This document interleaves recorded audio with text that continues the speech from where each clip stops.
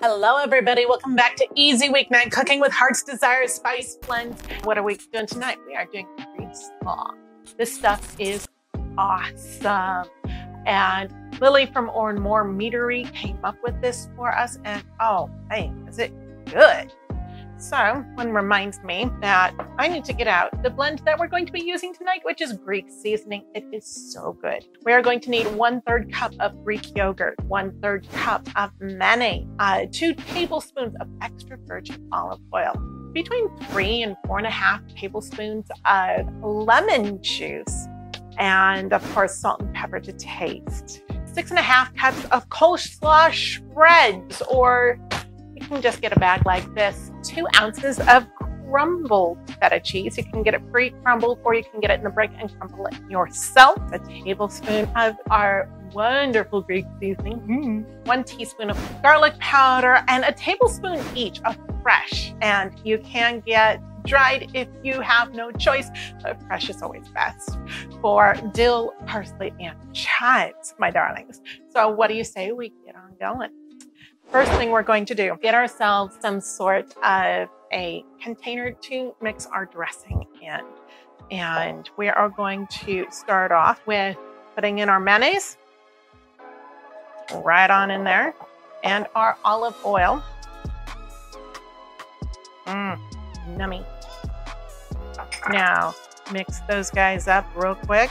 Now, for our Greek yogurt, and you're gonna have to be a little bit delicate with this because sometimes with yogurt, our lemon juice will try to curdle it. So if it tries to curdle on you, go ahead next time, just put it in later. And it's not gonna be a huge deal, but hopefully with everything going in this way, with all the mayonnaise and olive oil, we won't have any curdling going on. Pour in the lemon juice a little bit at a time. And you should not get any curdles with this, with everything going on. Oh, beautiful. Next thing we need to do, add our herbs and spices. We have a teaspoon of garlic powder right there. Ring the bottle. So we need 1 tablespoon of our Greek seasoning.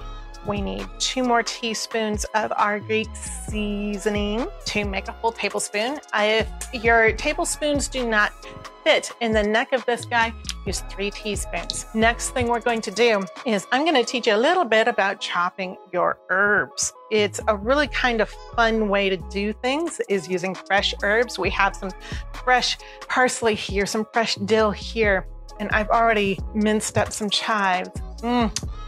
My mouth is watering. The smell is incredible. So when you're doing this, you don't want a huge knife for this, but something that you can put a hand on top of. And what you're going to do is you're going to use a rocking and sliding motion on your herbs to make sure you get through all the herbs, and so that you don't end up with what I call the green onion effect. When you're chopping green onions, you invariably, unless you do it just right, get a long string of green onion that doesn't come apart, though there's a bunch of cuts in it because the very bottom hasn't been cut quite right. So when we're mincing this up, you're going to have a sliding motion with each cut so that these do not actually stick together. So from there, you can do a finer dice. We only want about a tablespoon of each of these. And we want them fine enough so that you don't get a bite of parsley and a bite of dill and stuff like that. We want those flavors to meld really nicely. Meanwhile, add just a little bit of fresh greenness to your slaw. So that is a really nice amount of parsley right there. Nice small dice. And we're going to do the same thing with some fresh dill. Fresh dill is a lot of fun. It's really kind of feathery. And I like to use the stuff that you can get from the supermarket. And with the dill, you do not need to cross cut it. Just cut it along perpendicular to the stalk, and it will dice very nicely at that point and get very feathery and very, very small, which is what we're looking for. And so about a tablespoon of each of those is what we are definitely looking for. And we can put that in the dressing, or we can put that in our shreds.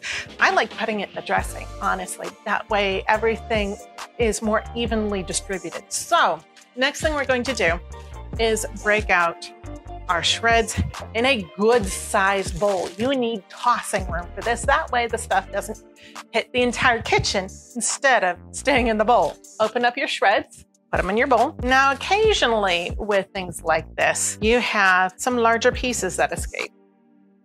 So you can go ahead and pick through and see if you do have some really large pieces like that.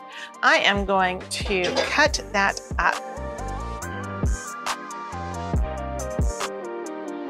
So go ahead and check your shreds for larger pieces so you can just dice them up really quick. Now I'm going to put that aside and bring this over.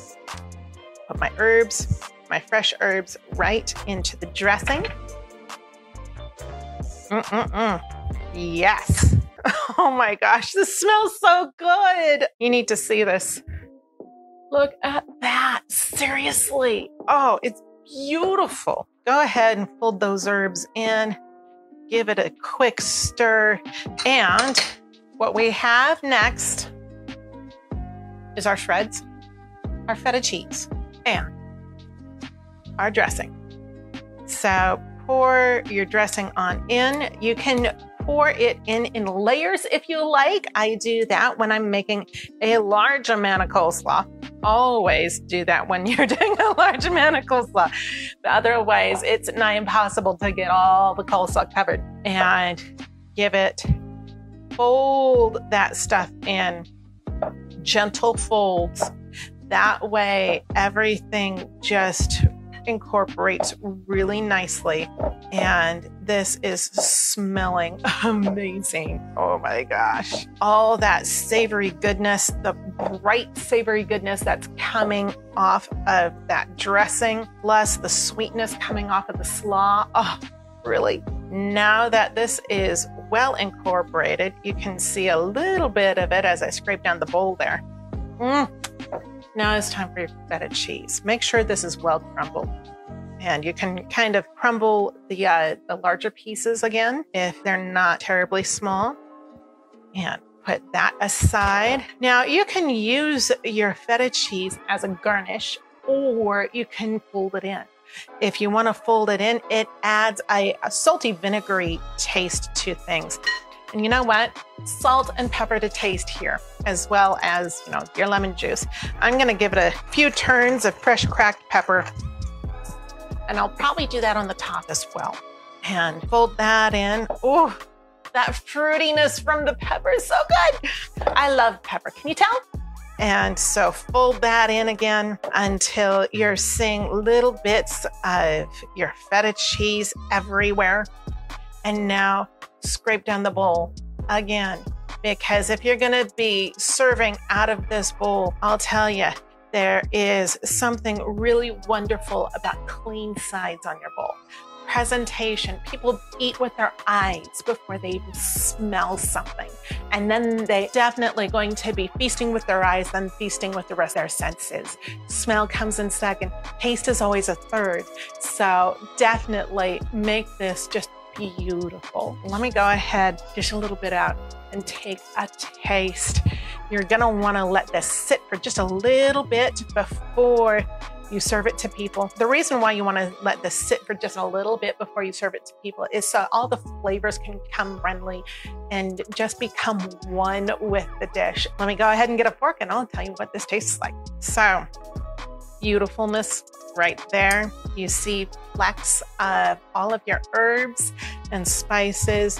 Smell a little bit of that pepper, especially if you crack some on top. I see some of the dill on here. I see a little bit of the feta in here, a little bit of the black pepper.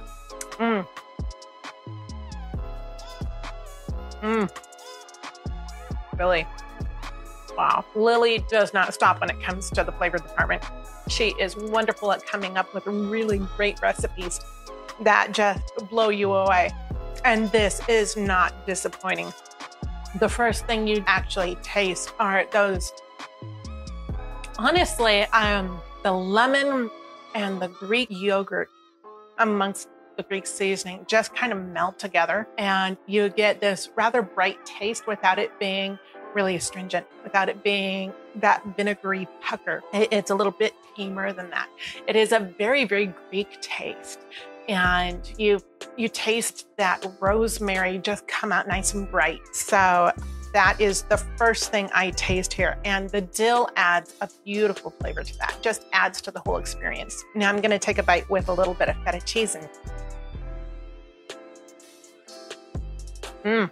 Oh yeah. And the feta cheese adds a totally different flavor for every bite that it's in. And you get this different texture there that's both creamy and has a chew to it. It's really kind of fun, as well as that just really salty vinegary kind of burst that is just plain feta cheese. It's awesome. So from our kitchen to yours, there you have it, Greek slaw. And that one came out of Oranmore Meadery. Lily from Oranmore Meadery does a fantastic job in coming up with recipes, and I love it. So keep things tasty, and we will catch you next week with Cajun-inspired potato salad. Yum.